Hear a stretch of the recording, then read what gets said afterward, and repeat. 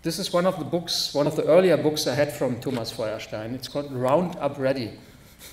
It's from 2002, and it's from a time when Thomas was still working mainly with classical electronic processual media, like a real media artist. And it was a book that is combining capitalism with Darwinism. And it's a very early work, but the color green comes back and back and back and back in Thomas' work.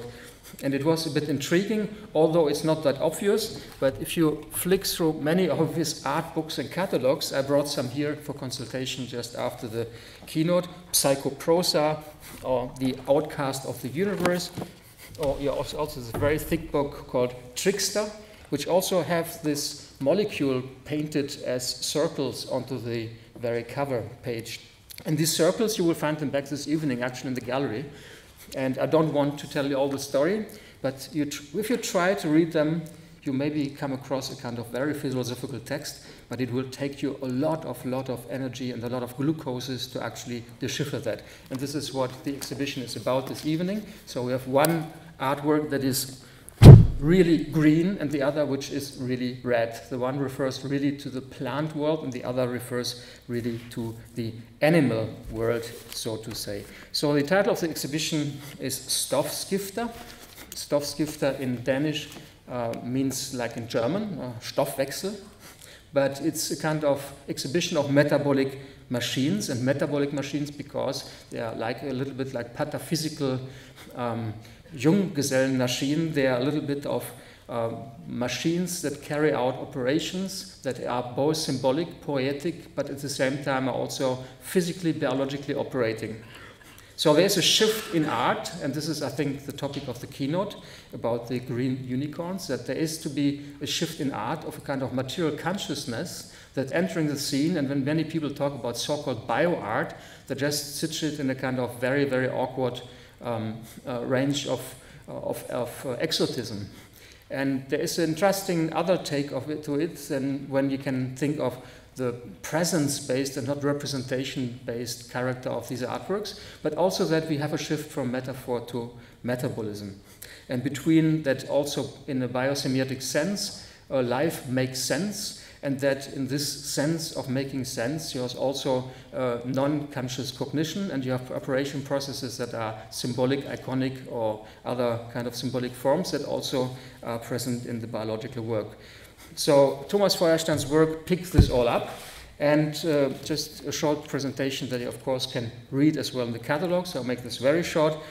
Thomas is a Vienna-based artist and writer whose works oscillate between the field of fine arts and media arts. And he has also obtained his doctoral degree in 1995. He's, in fact, a philosopher. He's always hiding this a little bit away.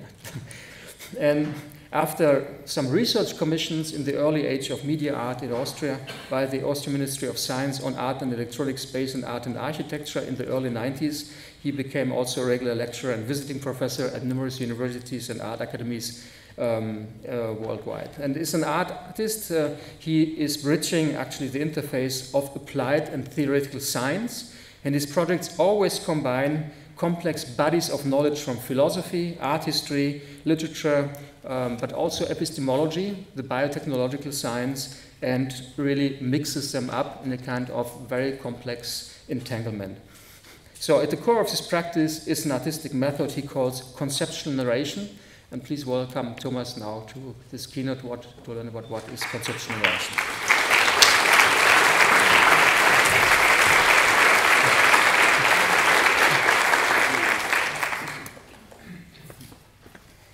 Yes, thank you, Jens Hauser, for the introduction and for the warm welcome. Today I want to talk about green unicorns. So exactly 200 years ago, it was in 1818, the French chemist Pierre-Joseph Pelletier wrote, "The green matter of all plants, we propose to give the name of chlorophyll. At least since then, we not only associate..." Oh, sorry.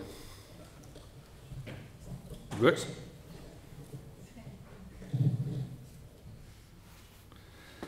At least since then, we not only associate green with plants, but with chlorophyll. chlorophyll becomes the archetypical green. The greenest plant cell with the highest concentration of chlorophyll is the microalgae chlorella. And chlorella means literally small green. Chlorella is more than 2 billion years old, so it's maybe the oldest still existing plant cell on the world. It's a common model organism in botany, and in 1961 Melvin Calvin received the Nobel Prize for his research with chlorella on photosynthesis. For me, chlorella is more than just an alga. It is a narrative nod for my art where green as a pigment and material, the history of science, nature and culture intersect. I have cultivated chlorella for different projects. The process is very simple. To optimize photosynthesis, algae are pumped through hoses or tubes to expose the cells to light in order to increase the cell growth.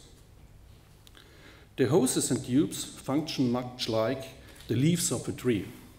More leaves or more tubes provide more surface for light absorption. In addition, the hoses act as lines and strokes in exhibitions. They become green drawings in space. But green is more than a color for me. Green is a narrative knot in which various narrative threads converge. In the sense of the American anthropologist Clifford Geertz, green can be understood as a thick description of culture. Green stands in for autotrophy, photosynthesis, and metabolism in nature, but green also is a comprehensive metaphor in our culture. It is a narrative entanglement of contradictory meanings and theories, hopes and fears. To simplify, there are two types of green, the entropic and the negentropic green. The negentropic green symbolizes life itself, because the entire metabolism in our body and beyond in our culture would be unthinkable without green. Without green, no grain, no crops, no energy for our bodies, no resources for our economy. But green also stands for entropy and alienation. The green hell of nature is a threat to civilization. The entropic green destroys culture. It overgrows houses, roots blast roads, forests swallow settlements, and so on. Green hell destabilizes culture, threatens health, materials, and technology. Green hell represents the pre-modern, the savage, and uncivilized.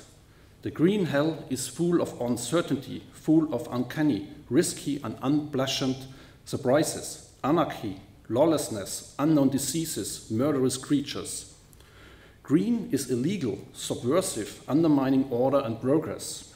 In one word, green is criminal, and green kills, because it is an entropy accelerator. The negentropic green creates a subconscious fear of green alienation.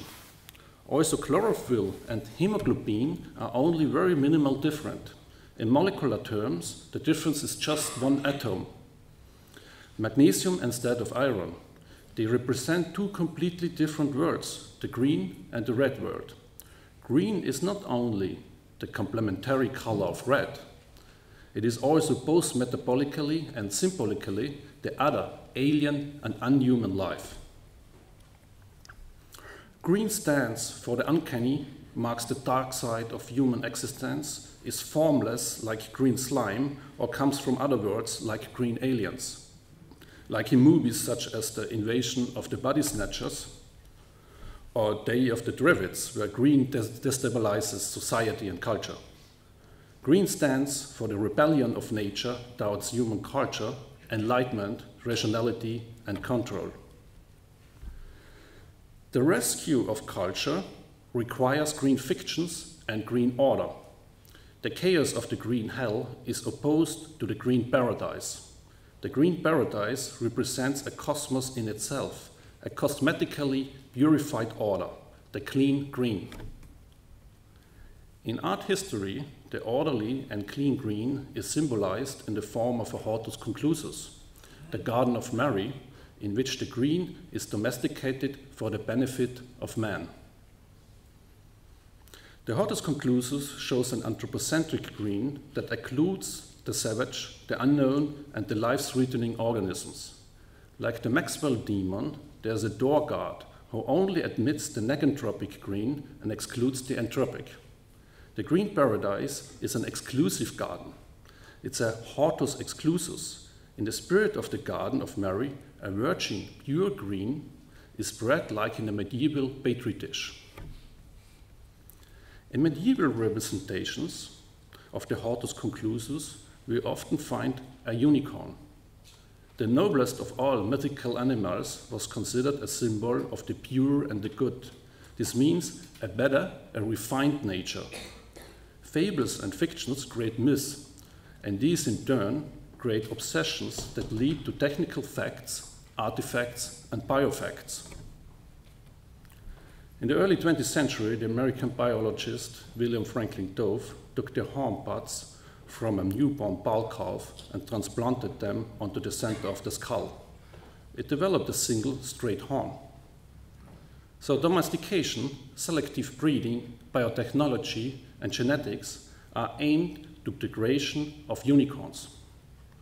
Agricultural land is the Hortus conclusus of today. It includes all types of life except the pure, improved, and optimized ones. This means that fields, glasshouses, and plantations are inhabited by unicorns or hybrid plants only, and that only specially bred animals graze on the fields. Green unicorns are no longer rare and precious rarities like their mythical predecessor, but they dominate the biomass and dramatically reduce biodiversity. Today, unicorns are growing inflationary in the form of monocultures. Unicorn gets literally the meaning of one corn, one sort of wheat, one sort of crop, soy or rice, and becomes the symbol of the capitalist grain. Unicorns are green machines. They produce starch or transform starch into meat. The largest horticonclusi, like the Anna Creek station in Australia, are of a size that corresponds to half of the size of Denmark. The Hortus conclusus no longer needs sequoias. It uses cinfoils, like here the Mar del Plástico in Andalusia, and creates its own climate. It uses chemical walls, such as pesticides, or move the wall right inside the genome. Nothing else is suggested by the brand name Roundup. Green unicorns are part of our fictions, fears, hopes, obsessions, and social behavior. In this sense, the useless, economically unproductive green does not just have to be the green hell. It can also be the symbol of prosperity and power. Green lawns became popular with the aristocracy in Northern Europe from the Middle Ages on. They were an element of wealthy estates and manor houses. Since the 17th century on, the English lawn was a symbol of status of the aristocracy and gentry. It showed that the owner could afford to keep land that was not being used for building or for food production. The bigger and neater the lawn, the more powerful the landlord. With Louis XIV and Versailles, tapis vert, the green carpet, became an integral part of political and social representation. To this day, the green lawn serves the representation of power. Even in desert areas, more and more lawns are being built, such as the 100,000 square meters large field in front of the newly built Museum of Islamic Art in Qatar. The green lawn outside and the green table inside demonstrate the power of representation. This reveals green politics and arrogates the sovereignty over nature and land. The success of the green lawn as an anthropogenic vegetation cover was enthusiastically adopted by the aspiring bourgeoisie in the 19th century and continues till today. Especially since the 1950s, the green of the lawn in front of the house tells of the supposed economic and moral condition of the residents. Green lawn means good people, brown or unmown lawn means bad people.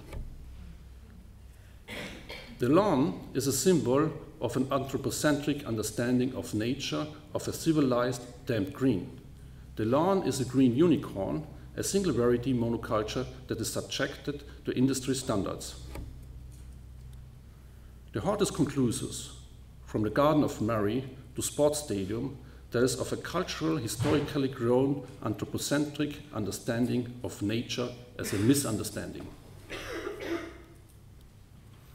For this reason, the small green chlorella presents a narrative knot for me where different stories about green become entangled. In my artistic method, I call it conceptual narration. Chlorella is not only a model organism in botany, but also in art. For example, I use the algae as a pigment for monochrome paintings and bring the green lawn into the house. The green algae grow in flasks and tubes. I call the sculptures and installations mana machines. And at the end of an exhibition, the biomass of the algae is filtered, dried, and processed into pigment. Fused in oil or resin, the algae pigment becomes the material for a series of paintings titled Harvest, because the artist, like a farmer, brings in the harvest.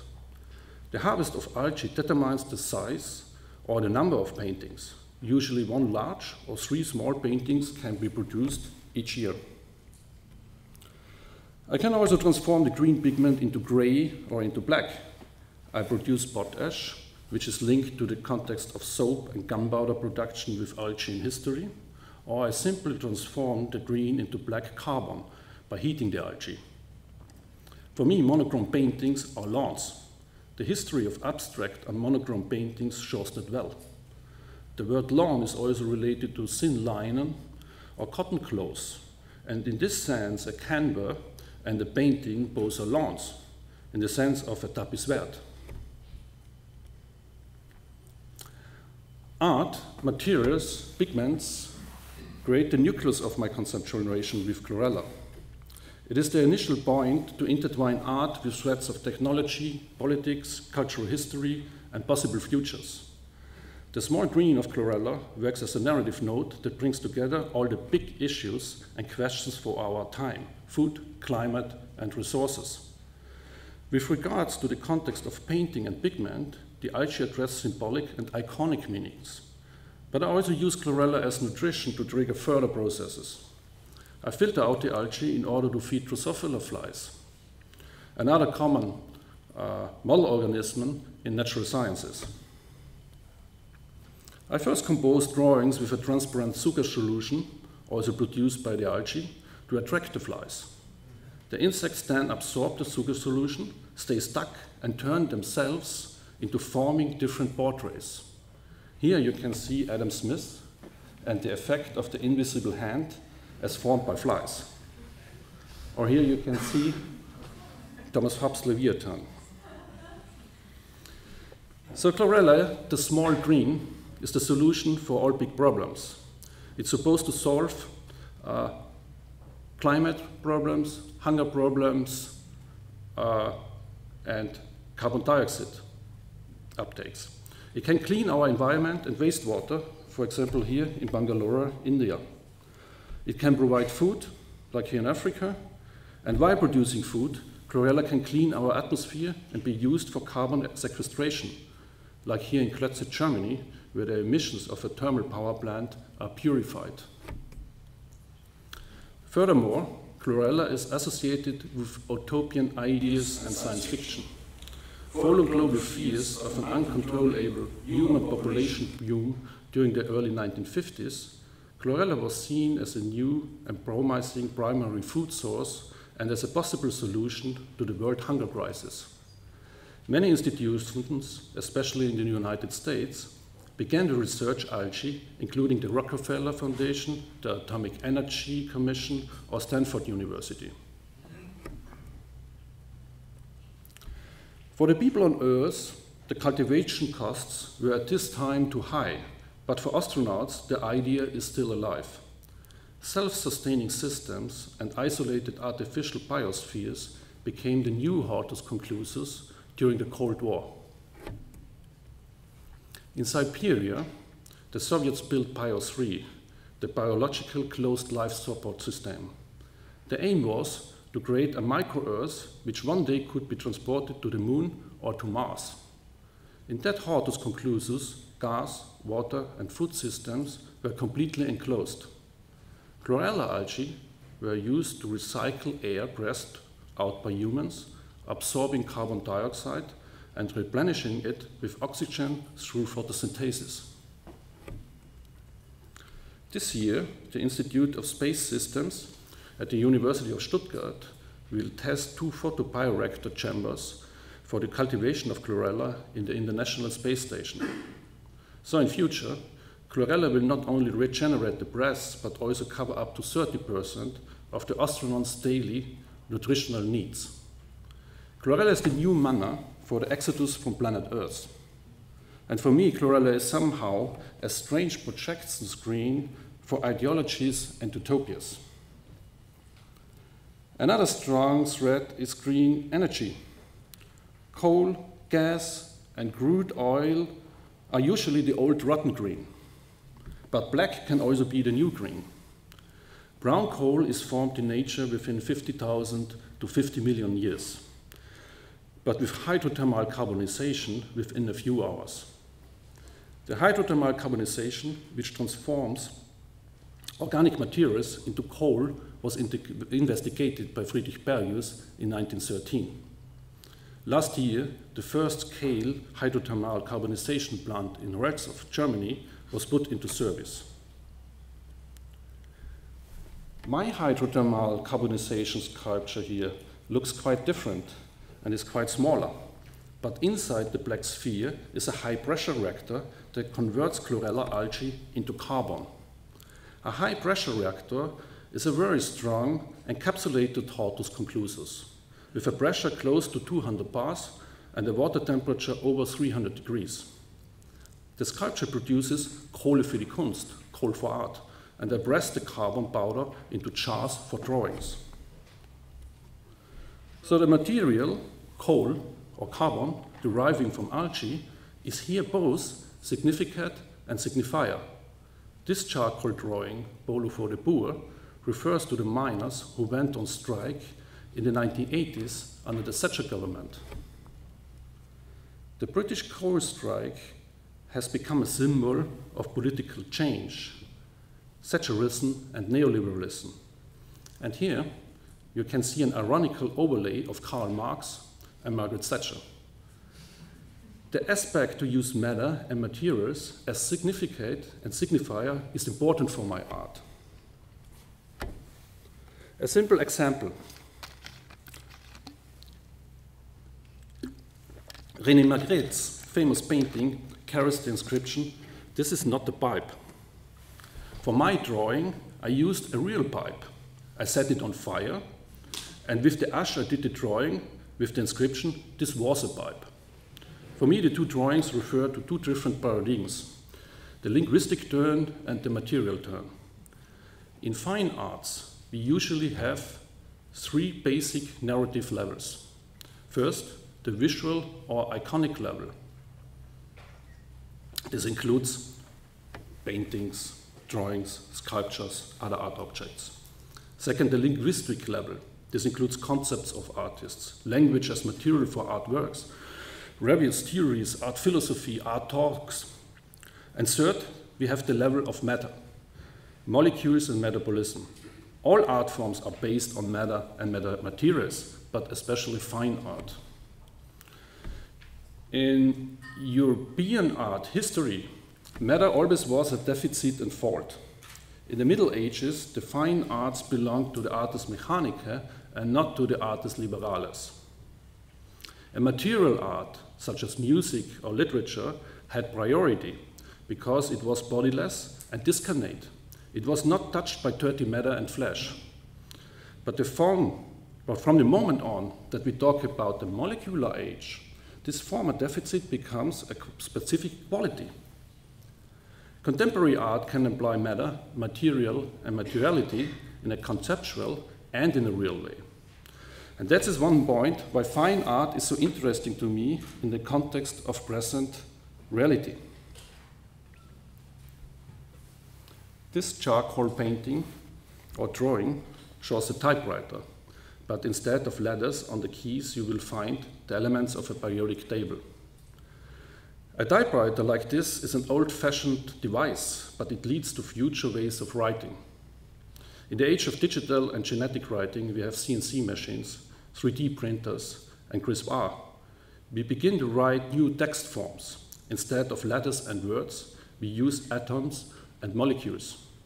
The German poets Christoph Wieland and Johann Wolfgang Goethe invented the term Weltliteratur in the 18th century.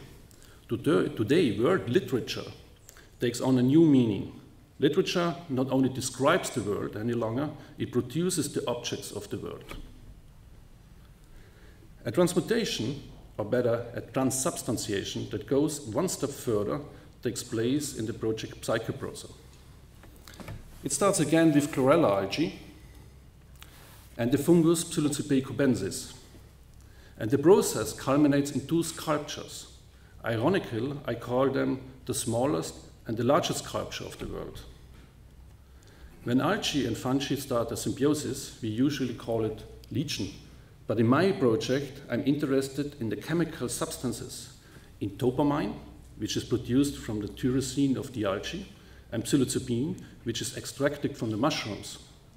On the left side, we can see Mrs. D. D stands for dopamine, and on the right side, we can see Mr. B. B stands for psilocybin. They stand on refrigerators that offers pedestals, such as in galleries or museums. But the fridges also prepare the cooling water for the chemical processes. Both sculptures are a little bit like mom and dad. For me, the objects are not just laboratory equipment. They are glass sculptures which act like performers. They are more subjects than objects because they process, produce, transform, communicate, and translate. The British philosopher John Austin asked how to do things with words. I ask how to tell a story with matter and metabolism and molecules.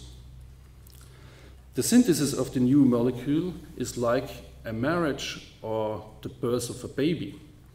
On the left hand, you can see baby Psi, the structure model of the new molecule. And here we can see the reaction path, the love affair or childbearing described by the chemist. As a sculptor, I have been obsessed by the idea of creating a new molecule for many years. A molecule is an object in space, but it is invisible. Ironically, therefore, I call it the smallest sculpture in the world. But you can crystallize it, or you can swallow it and move the sculpture from the exhibition space into your own body, blood, and brain. Then the molecular sculpture acts like a psychotropic drug. It transforms the perception and makes hard objects soft and liquid. The atmosphere starts to press and to billow. So it's not just a synthetic molecule for me, it's a sculpture related to art, perception, and aesthetics. The psychotropic effects of the small sculpture are strong and not appropriate for visitors. But there's no need. On the macro level, the byproducts of the molecular synthesis create similar effects. It's like cooking coffee. You cannot see the caffeine, but the coffee ground remains and you usually waste it. But the waste is interesting for me. It contains, among other slimy things, cellulose and glycoproteins. If you prepare the slimy remains chemically, mix them with water, and cool them down, you get a huge amount of high viscous substance. So the smallest sculpture turns into the largest sculpture. Slime is a disgusting material, and there's no form, no order. It stands for entropy and decay, and it is a symbol of the uncanny. In our culture, we are afraid of any kind of entropy, and we try to keep ourselves dry. We try not to sweat or to cry. We keep our lives and our civilization dry. That's why we have dry places like archives, libraries, and museums. But we are born in slime, and we end up in the grave as slime. In between, we try to stay dry. Maybe it is the shortest culture theory. Slime is the opposite of the unicorn in the hortus conclusus. It crosses all boundaries, all walls. Similar to biofilms and microbiomes, it connects all entities, all surfaces and spaces. According to Lovecraft and his slimy Cthulhu monster, things and beings seem creepy to us if they don't have a solid structure. So shapeshifters come from hell and bring chaos and disorder. The American conceptual artist Robert Morris coined the term antiform, which defines slime perfectly. Antiform helps to think form in a new context of materials and aesthetics. If Morris suggests antiform to rethink form, we maybe also need anti-green to consider green. For example, how would plants look like if they could absorb not only the red and blue spectrum of light for photosynthesis? Imagine a plant which is able to consume all frequencies, including radio frequencies. So we might get a smartphone plant, and it would probably have black leaves maybe. My works have references to pataphysical art, but I use science and technology, machines and laboratory apparatus, not only in a metaphorical or allegorical way, like Chery, Roussel or Duchamp. That's why I prefer the term poetic more than aesthetic. I use poetic in the very Greek meaning of poesis, in the sense of making and producing. The objects are performing, self-acting subjects, and they talk with processes, living organisms, matter and molecules. Metaphors and allegories are the traditional language of art, but metabolism is the crucial point of contemporary art today. Metabolism enables art to enter reality, to link artworks with processes in nature and society and our daily life. An artwork is a clash of the symbolic realm and the realm of the real. Only the transformation and translations between those spheres bring an artwork into the world. In this sense, my art is a metabolism as a new realism. According to Harald Seemann's legendary exhibition, When Attitudes Become Form, my favorite suggestion for an update for his formula would be When Metabolism Becomes Form. In Catholic consecration, we have a very magic kind of metabolism called transubstantiation. It means the transmutation of bread into flesh and of wine into blood. In the Middle Ages, it was also called mutatio materialis. In nature, this is the main principle of metabolism and life, and today it's the focus of biotechnology. The most powerful transubstantiation machines in nature are plants and photosynthesis. Water, carbon dioxide, and oxygen transmute to glucose and to cellulose. If you break down green to one molecule, it is glucose. Metabolism, from microbes to our human body and brain, depend on glucose, but also our economy and social life. Without glucose, we would have no cellulose, no wood, no paper, no books, no clothes, nothing to eat, and so on. Glucose is a symbol for life and metabolism, but is more than an icon or a sign. Significant and signifier are entangled in one molecule. That's why it's not just a symbol for life. It belongs to a different category. I call it metabol instead of symbol, because it crosses the border to the real. Art is not any longer only a semiotic system, it becomes a metabolic system. This is the crucial point which makes fine art contemporary and specific. You can use a metabol only in fine arts. Literature, theater, film are really great media, but they can only work with symbols and not with metabols. They can represent or speak about reality, but they cannot use real objects and processes by themselves. This elucidates the turn from metaphors to metaphors. The American art historian William John Mitchell mentioned that bio art should be understood as really nothing else than something having the ability to provocate critical debate about biotechnology. He pretends that bio-artworks just inspire to produce comments. I think this is an important point, but it fails completely. The relevance of bio-art for art in general is much broader. Biology and science-based art produces more than just commentaries. I say form follows metabolism, and metabolic art produces new poetics, aesthetics, and asks the question of form in a completely different new way. Green as a metabole is not just a color. It involves all metabolic processes and embodies universal topics ranging from thermodynamics to global economics to the processes in our brain.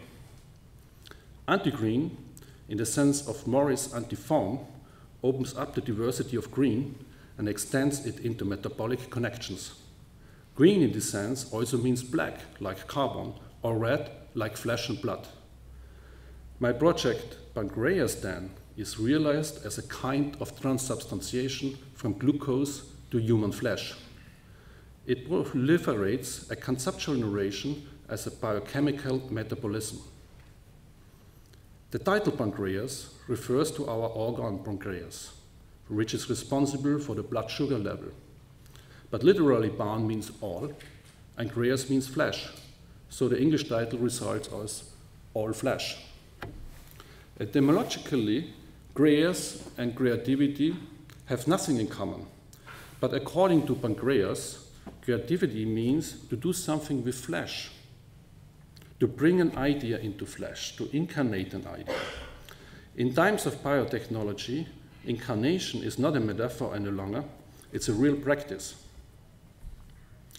The metabolism of the sculpture proceeds in 3 steps. First, books or papers are soaked in water and shredded to pulp.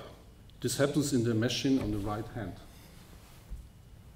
After that, second, the pulp is pressed into an artificial intestine, a biofermenter, in which bacteria break down the cellulose into glucose.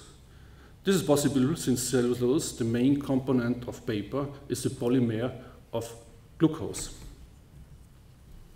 And in the third step, after filtering and purifying the glucose, is fed to the cells growing inside the glass tank.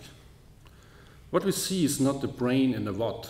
The brain is an organ, but a glass brain with human brain cells. The feeding of the brain cells follows a strict diet. The brain food exclusively consists of Hegel's phenomenology of spirit. The sugar, or glucose, extracted from Hegel's books, is further fermented and distilled into alcohol. While in the processual sculpture, Pancreas, the sugar feeds the cells, the work entitled Sarcophagus produces the alcohol which preserves the cell once the process of growth is completed. So life and death, growing and preserving, are 2 sides of the same coin. A brain in a vat brings the idea of the hortus conclusus to the point, and at the same time it is a unicorn itself. Unicorns have always been imaginations and fantasies hallucinated by our brain, but now the brain itself becomes a unicorn. We construct digital and biological unicorns, living as software in computers or wetware in bioreactors. Laboratories, petri dishes, bioreactors are the new horticonclusi, where the new unicorns are cultivated. When I work with living organisms, I prefer model organisms used in daily laboratory work, or I use my own cells taken from my body. This triggers reflections on identity, but also on a new culture of what is considered a body, and selfishness. So many things can be cultivated and produced by our own body cells and tissues, from the leather of our shoes to the burger we eat. Sustainability becomes a new, maybe perverted connotation. And narcissism, which for instance Marshall McLuhan mentioned as a feedback state of media consumption, turns in the wake of tissue engineering into cannibalism. We are not only looking at ourselves, we start to eat and to consume ourselves. Here starts a type of poesis which I call the poetry of cannibalism. I would like to show you two short examples related to the hortus conclusus as a petri dish. For oncoshert in the 1990s, my own epidermal cells were cultivated to form artificial skin. I wanted to use the skin layers for materials used by artists in the studio, so for example sketchbooks or canvases. Additionally, I wanted to use the artificial skin as a second skin for clothes, but this left sketch of a so-called oncoshert hasn't been realized yet because it was too expensive at that time. Another project for this engineers at the Medical University in Innsbruck worked some years ago on developing a modified CD player for counting cells automatically in petri dishes. They took some cartilage cells, so ear cells, from my ear to grow them on a blank CT. Supported by special software, the data was transformed into audio signals. So what you hear is the artist's ear, and it was an ironical homage to Van Gogh. The sci-fi movie, Soylent Green, there's a story from green to red, from algae to human flesh. So sustainability ends in autophagy and cannibalism. Another story about green is told by French socialist Gabriel Dard in his novel Underground Man. The plot is post-apocalyptic story of an Earth destroyed by a new ice age. There's no green left. The people live in caves and eat frozen animals they find in the ice. But I ask, how long could we survive under the condition of no green? I show you an example, a simple example, of what I call new pet economy, where dogs eat cats and cats eat dogs. We get a thermodynamic economy that leads very quickly to an entropic finality. Here we can see two charts. The left one shows the survival time for all dogs and cats in Germany, and the right one in the United States. The survival time without hunger lasts only between 9 and 12 days. If we did a calculation for humans, it would be similar. Systems without autotrophic organisms, without green, cannot survive for a very long time. On the surface of the Earth, the economy of life is based on light. It is called photoautotrophy, which means feeding on light. Photoautotrophy is a technology supported by the sun and by light. It comes from heaven. But there is another kind of autotrophy in the dark underworld called chemolithoautotrophy.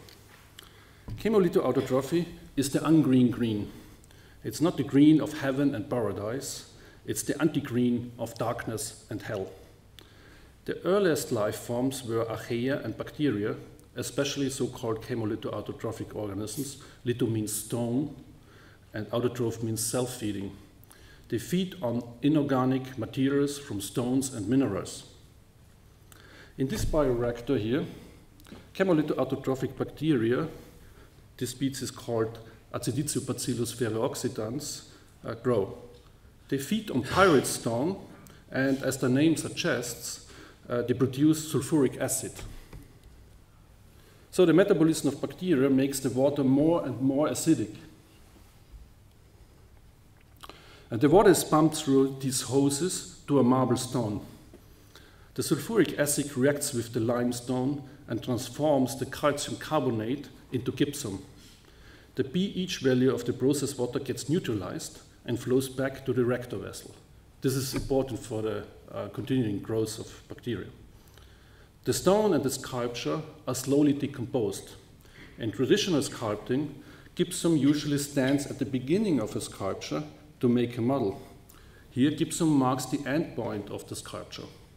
Similar to nature, where cave systems were washed out by acidic water, the bacteria and process water become tools, just like a chisel, to give the sculpture a new form.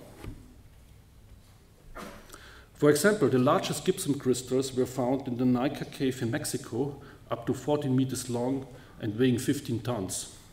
Last year, numerous unknown species of chemolithoautotrophic bacteria were found in these crystals, and in part, they could be revived in the laboratory after 50,000 years of encapsulation.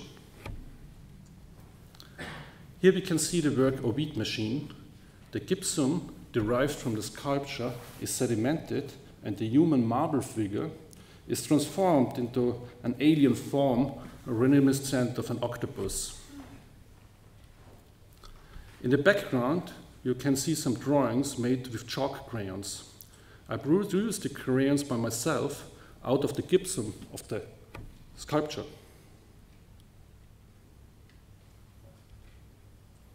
Chalk crayons are common in artist studios. They are made of gypsum and pigments. And here the brown pigment is rusty iron and derives from the pyrite and the metabolism of bacteria. The drawings accompany a fictional story and an audio play that I wrote for the project, something in between science fiction and horror. In addition to the transformation of the sculpture into gypsum, we have a second transubstantiation. The marble sculpture is a replica of Prometheus bound by the French sculptor Nicolas Sebastian Adam from the 18th century. I have chosen the ancient Greek Prometheus theme for more than one reason. Prometheus is the first sculptor and creator of human beings. He brings fire, science, and technology. For stealing the fire, he was punished by Zeus and done to the Caucasus. Every day Zeus sends an eagle named Iton to feed on the liver of Prometheus. Prometheus is a very common and anthropogenic myth which extrapolates human future. I'm especially interested in the liver. Liver and life were synonymous for the ancient Greeks. They used the liver as a prophetic media to forecast the future. For Prometheus delivered, I used liver cells for a kind of hepatoscopy in the age of biotechnology. The liver is not eaten by a bird in my project. It's the opposite. I feed human liver cells with nutrition supplied by the chemolytic bacteria. So we get the transubstantiation of stone into organic flesh. After an enzymatic process, the extracts of the bacteria, including proteins and glucose, enable the growth of the liver cells in a bioreactor, you see here on the right side. And then the liver cells grow first in a liquid media, and when the cell density is high enough, the cells are transferred to another bioreactor to colonize a 3D structure. Here you can see the liver sculpture preserved in formalin after the growing process. So it's a hepatoscopy of alienation, a mutated unicorn with many tentacles instead of one horn. In addition to the liver cell sculpture, I fermented the liver cells and distilled them into alcohol. This works very well because liver cells contain a lot of glycogen. On the right side, you see a bottle with the alcoholic distillate from the human liver cells. On the one hand, we get a drink like a bun. The liver drinks itself.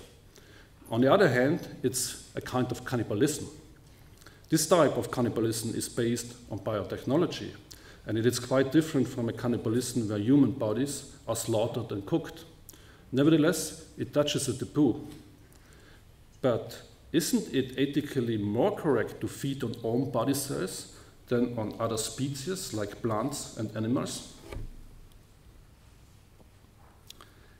In the laboratory and in the exhibition, the human liver cells are fed by bacteria.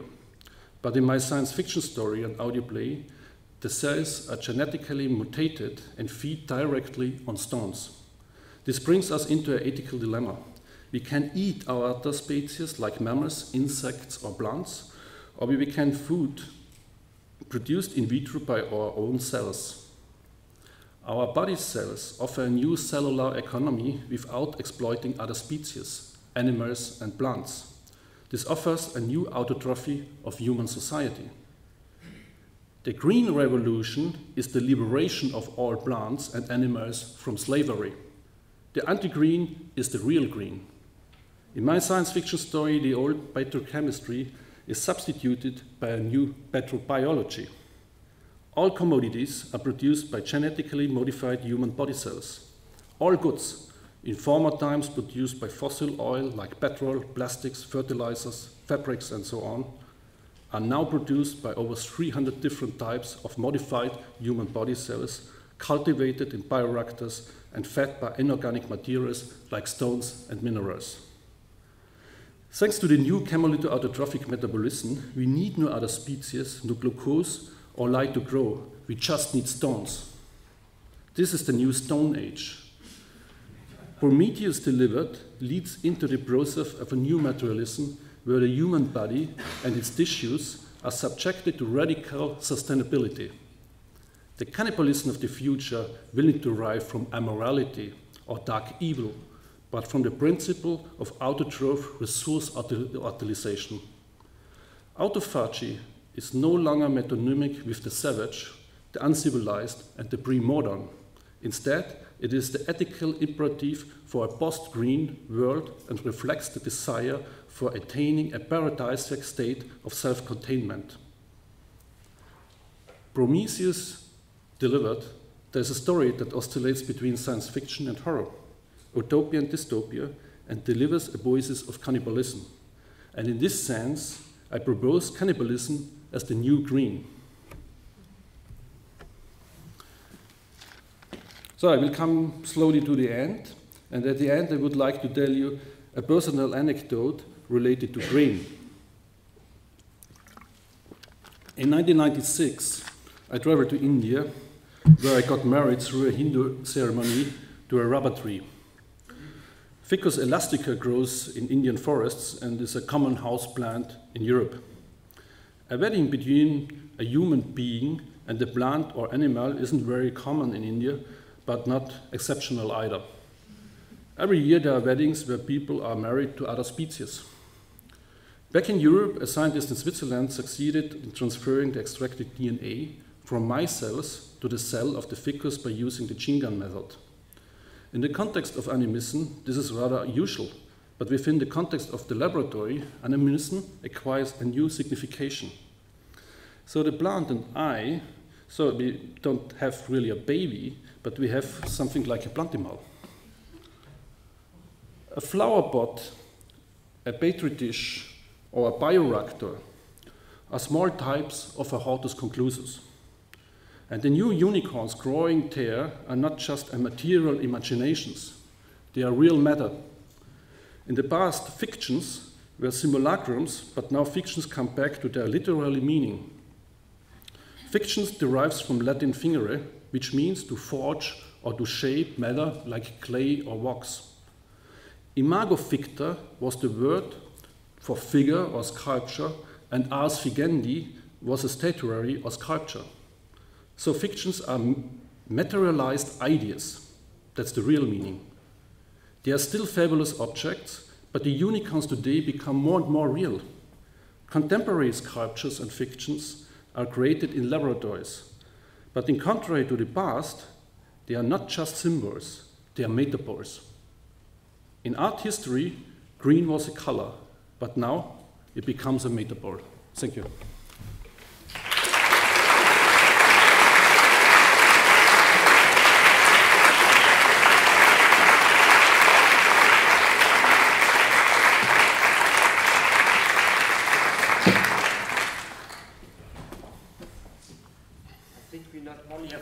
But we have a desire for questions. So I guess we have microphones around. So we have 15 minutes before metabolizing ourselves. So really great advantage of that because Thomas is heading back to Austria. But exactly this huge sculpture that you have been seeing in the end and this kind of church-like thing is going to open as a kind of very large monographic exhibition this evening opening.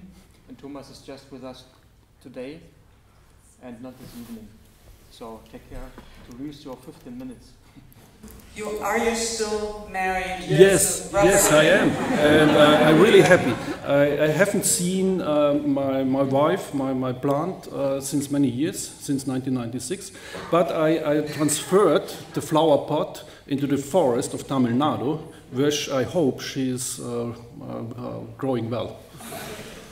I just wanted to add one thing to the grass analogy, the power that's being exhibited by keeping the grass cut. Because I like to tell my students about concepts of neoclassicism, Baroque art, by showing them the similarity between them mowing their lawn in America, in the slavish mowing of lawns on every Sunday, and how tragic it is that they have to do it themselves, whereas the aristocracy, of course, had all these people doing it. But apparently, I don't know whether you knew this, in the 1970s it was okay to keep the grass longer. So there's a sort of like an interesting connection between... so like the hair, so it was hippie time. Yeah, exactly. Now I always have those areas, just like a little thing that I noticed about this analogy. Yeah, for me the green lawns are a part of social representations, and also monochrom paintings or paintings general part of this game of representation. So rich people have huge green lawns and huge abstract paintings. So, thank you. Another question. Thank you very much for your presentation and very inspiring talk. I was particularly interested in what you said about metaphors and symbols. So my question is following. Do you find the notion of material metaphor developed by, for example, Donna Haraway and some other feminist, new materialist thinkers useful? Because Donna Haraway was, I think, and also in Catherine Hales, on the other hand, they were pondering on the possibility of developing this discursive material hybrid, actually. So this is what material metaphor basically means. Do you find it useful in your thinking and in your practice? Yeah, sure, it's useful. So that's why I talked a little bit about the clash of symbols, allegories, and metaphors. So the clash of signifier and significate is not just important for my artworks. I think it's a topic general in the fine arts. But if we talk about metabolism, we go one step further. So the debate about the clash or the meeting of significant and signifier was also part of the debate in the 1960s and 70s of conceptual artists in the US and in Europe. But now it's changing. Yeah, we are remembering this debate, but we are going one step further.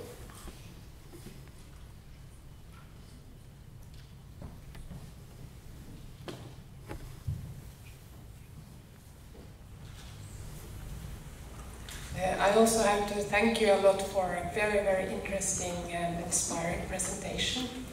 And I have been, while I was watching it, I have been thinking about Ernst Cassirer and this thing about the human as a construct of different symbolic practices, art being one of them. And I'm thinking a bit about the knowledge that is in practicing as an artist, choosing the material, choosing the aesthetic, carrying a knowledge that is from a practice that is as complicated as the natural sciences. And wonder if you could perhaps elaborate a little on what is in being an artist, because in conferences like this, sometimes it is like art, the working as an artist is a freedom. To be a poet is to be free, to be a painter is to be free, but it is also to take on one way of being a human in meeting the world and producing new knowledge. Thank you. Yeah, thank you. That's a crucial question. So if I work with technology or biotechnology, I always have cooperations with scientists, and these cooperations are very slow. And it means you have to invest a lot of time, a lot of talks, and works like this continue for 3, 4, 5 years till they are able to exhibit. And you're right, where's the freedom? for your artistic work.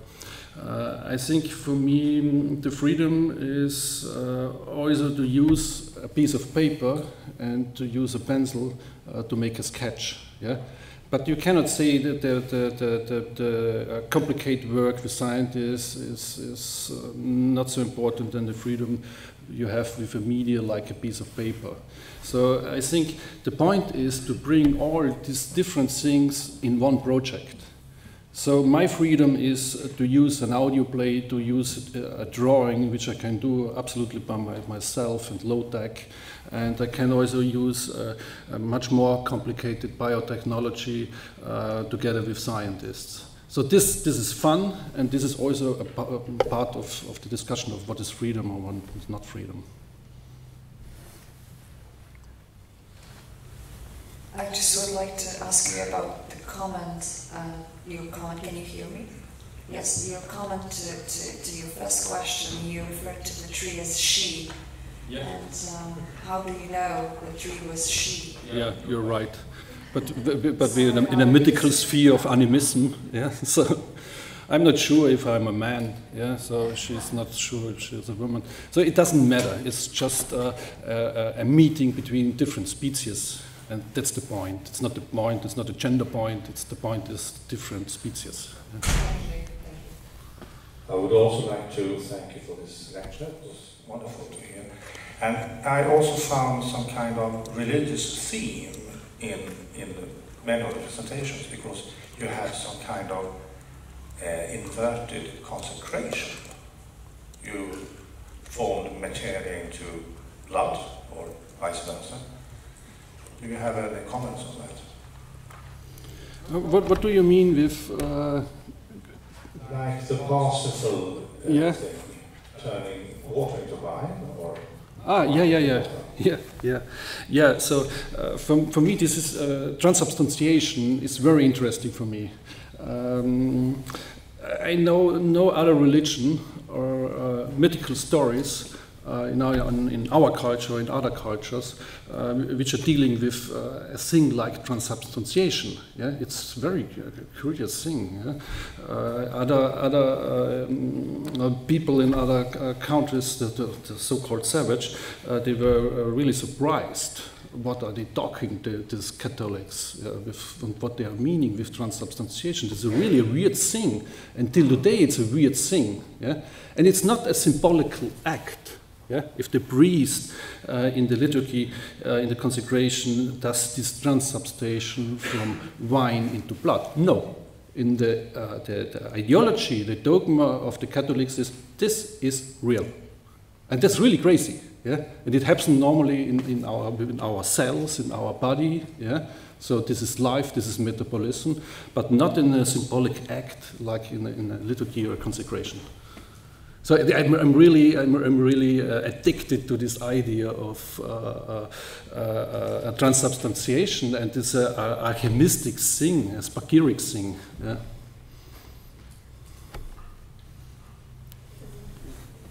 Okay.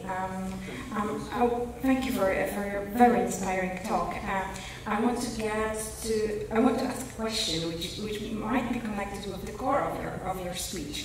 And the chlorella, right, element. You said at some certain point that this is chlorella, which is might be treated as a solution to all the problems of the world, right? And I would like to basically maybe join that with the notion of antiform, right, and metabole, right, as the forms of resistance, right, resistance as a creative act, right, to all the problems that you somehow mentioned here. Yeah, for me, you're right. For me, chlorella is a model organism, not just for the natural sciences. For me, it's for my art, for art in general, and for my art. So I'm playing with this chlorella, with the history of chlorella. Yeah, so it's the greenest green because it's the plant cell with the highest concentration of chlorophyll. It's very old. The size of it's a single cell. It's a microalgae, the single cell algae, and one cell of chlorella has the same size like our blood cells. Yeah, that's very interesting. So we have association between red blood and green blood. And we have all these hopes with chlorella, yeah, in history, so coming on end of the 19th century till today. And especially the last 15 years, yeah, a lot of new projects with chlorella were coming up. So also this project which is going on this year with the University of Stuttgart, they're bringing it to the International Space Station, and they want to clean the air, and they want to produce food. So we still have these utopian ideas with chlorella. And so it's a model organism for art, because you can discuss metabolism, you can discuss botany, but you can also discuss science fiction, ideologies, what's going on in our culture and society. Yes. Thanks very much. My question has to do with the unicorn image, and which I thought was really wonderful, as you explained it, as a critique of monoculture. And then we looked at your sculptures. I was just curious, your sculptures then were also unicorns. Are there, but I'm thinking now in the moment of the Holobont and our understanding of ourselves as biological communities, whether you're putting, are you making, I'm just interested, how does it stand with communities of organisms if we get beyond the unicorn? Yeah, that's a very interesting point. It was not part of this talk today, but I'm really interested in organisms like slime molds, for example. Yeah, I really like it. I did projects with slime molds, or also with special jellyfishes. I don't know the English name, Staatsquallen. Yeah, for the man of war, for example. Yeah, it's very interesting. Yeah, because it looks like one closed individual, like a rabbit or like a human body, but we have different cells and individuals working together, and they have one shape, yeah? But it isn't. It's a swimming city, yeah? And they can swim away and come back. They go hunting and come back. It's really crazy, yeah? You cannot imagine it, yeah? But this is a really interesting metaphor. So also in the 19th century, that's why the English, the German word Staatsqualle, yeah, state jelly, yeah, it's very interesting. I think in English this word does not exist, and it means it's a social organism, a swimming social organism, yeah, part of thousands of individuals cooperating together.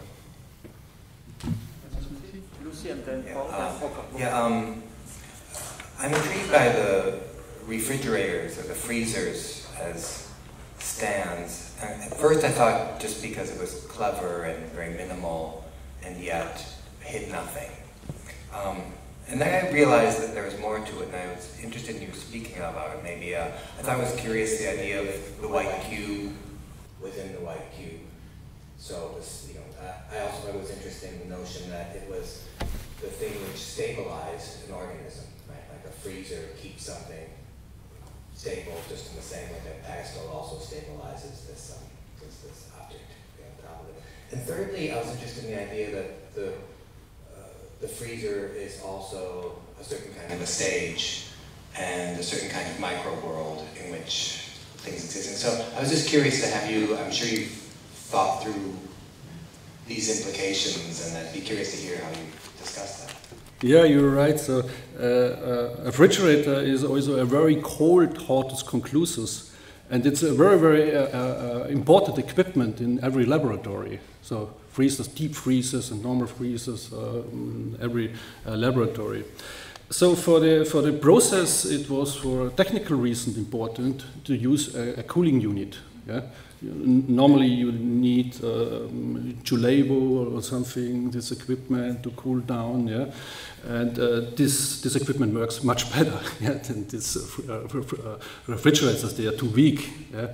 But it works maybe for 50 minutes, 60 minutes, then it's over. But the process that is for the process time, it's okay. Yeah? It works sharply. Yeah? It's not really, you would never do it in a real laboratory, but for an opening, for an exhibition opening, it works. Yeah?